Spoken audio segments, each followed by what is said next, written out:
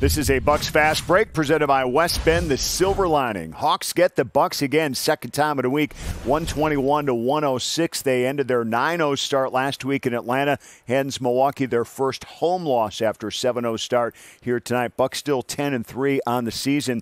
But the one guy we're going to look at tonight, despite the loss for Milwaukee, is Beauchamp. He had a career-high 20 points here tonight, Steve. And this guy was really, really efficient beginning to end here in this game, made his fourth start.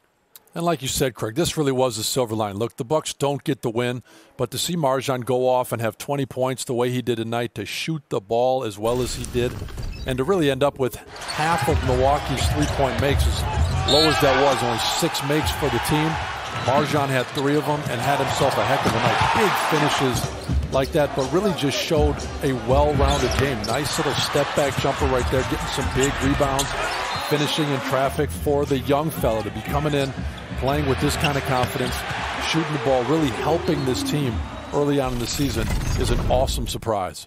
Giannis had 27, a game high in the loss for Milwaukee, only 11 of 18 at the free throw line. And Steve mentioned it, the three-point shooting, the Bucks just 6 of 29 as a team here in this one. Not nearly what it takes for what this offense is all about here to win games like they had against the Hawks here tonight. Let's listen in now on Coach Bud. It's going to be a hard sport, if you can't make them pay from behind the line. So, I think we'll look at the film, see what kind of shots we got. If they're good shots, we're not going to change. You got to be able to make them. You never know when the dam's going to break. I think we've been emphasizing offensive rebounding. If you're not making shots, there's lots of shots to go get.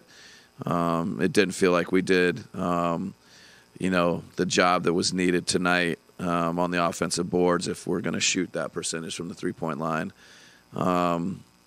So we'll look at the threes. We'll look at, how much we moved. But, we want to have great spacing.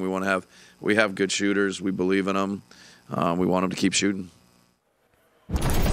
All right, Bucks back at home on Wednesday. Donovan Mitchell and the Cavs coming to town. That'll be the first meeting this season between an improved Cleveland team, who also has Darius Garland, who just scored 51 points Sunday in a loss to Minnesota. 10 threes for him in that game. So a more well-rounded Cavs team coming to town. It really is, and it just doesn't get any easier for the Bucks this week. Obviously, Atlanta in this loss tonight, but like you said, Cleveland, they've got some really good players there. Donovan Mitchell, quite an addition, and like you said, the night Darius Garland had, hopefully he can't follow that up with another 51-point game. But they're playing well right now, and this is a heck of a week with Philly coming up on Friday as well. So hopefully Milwaukee can continue to take care of business here.